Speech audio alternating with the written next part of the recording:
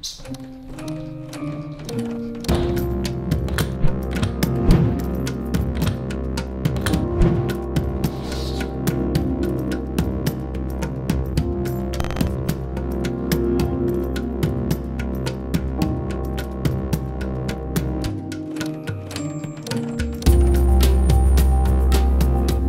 last 5 years I've been the owner of a Tone King Imperial. Recorded with it, played shows with it, the whole shebang. Until a few days I never really experienced the amp and what it's been capable of all this time. And that's such a waste because there were quite some times I wasn't really happy with it. Sometimes it just didn't click between us. Some pedals didn't really work with the amp, or I had trouble finding the sweet spot. I was never 100% satisfied. I was happy with it for sure, but I had the feeling it could be so much better. And I was right. As I said, I played the amp in various occasions. Played live shows in front of 20 people in tiny cafes, up to big shows for 5,000 people in festival tents. But never did I play the amp the way I ideally wanted it to. In the tiny venues, it'd always be the sound guy who says, "Paul, your amp is too loud." Then you think, in the big shows, I can crank the amp. No, it's either the brass section that's complaining, or it's the lead vocalist saying the amp is too much in his ears. And the next time it's gonna be the backing vocalist complaining, "My amp is too loud." I'm not Stevie Ray Vaughan. I can't say, "This is my sound, deal with it." That's not the way it works in bands on stage. So the amp I'm talking about is a 2-channel 20-watt combo. This is the rhythm channel.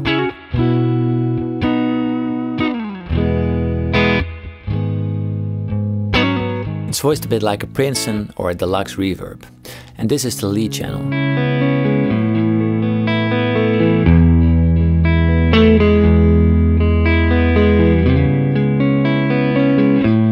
Voiced more like a tweed amp. So this is not the typical 2-channel clean overdrive amp. Both channels are pretty clean. On first sight, the lead channel sounds a little bit more dull and a little less full and rich. A little less sparky on top and more heavy on the mid-range. But it's supposed to be like that. Once the sound fattens out, it fills the spectrum nicely. Supposedly. I never tried it because the amp is always too loud. I really never heard this before. In the manual there's 3 sample settings of the lead channel. The tweed clean, 70s rock distortion and saturated distortion. But the 70s rock distortion and the saturated distortion, I never heard it. It was too damn loud. The volume past 2, 2.5 and adding the mid-bite, it didn't happen. It was too loud. So that's why I ended up only using the rhythm channel with pedals for the overdrive. But that caused another problem because that channel didn't really work with some of my overdrive pedals. So that's why I never been 100% happy with this amp. But I think that might have changed. I hooked the amp up to an attenuator or load box. What that basically means is the following. The load box will soak up quite a big amount of the volume and make the amp suitable for whatever you need. In your home, on stage, in the studio, in the bedroom, in your kitchen, in your dining area, whatever. And now I can finally use all those sweet lead channel sounds this amp has to offer. For the first time.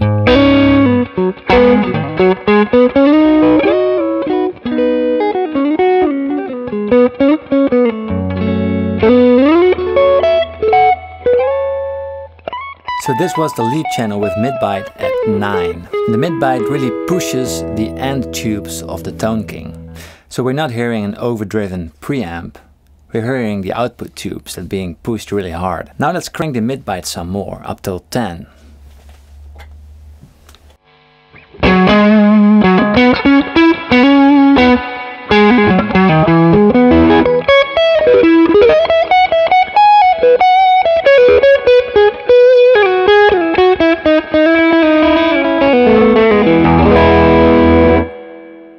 This sounds really good, and I never heard anything like this from this amp before, because if I turned down the attenuator, my ears would literally start bleeding.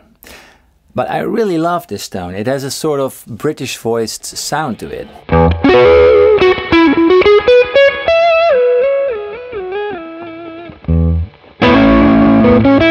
I've had this amp for 5 years and it never sounded as good as today. Crazy.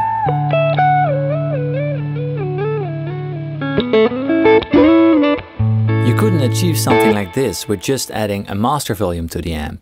Because the thing you're hearing, the saturated overdriven sound, are the power tubes and not the preamp tubes. The volume of the preamp is only at 3 or 4-ish. It's the mid-bite that's pushing the power tubes to its limits. So this is a really difficult thing about amps. It's so much subjected to volume and everything interacts with each other.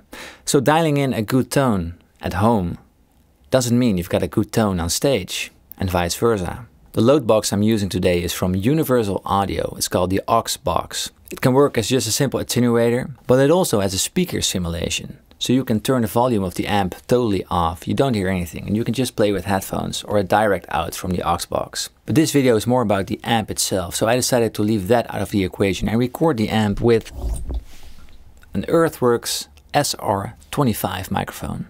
So all the sounds you're hearing are coming from this mic directly into the sound card to the computer. And I think you can even get a Mayery tone out of this.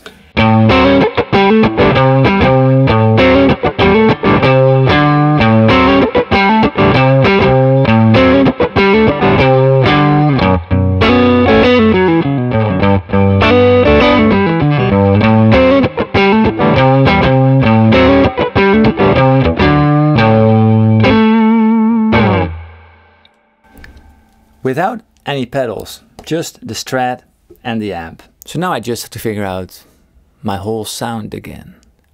When do I use the overdrive pedals? When do I use which channels? Oh man, what did I get myself into? So let's see how fat and lush we can make the sound.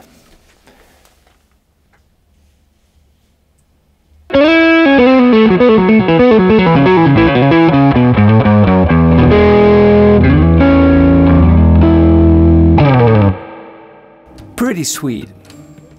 Anyways, thank you for watching. I hope this video gave you some insight in attenuators and how they work with amps. Have a wonderful day and see you next time with another video. Cheers.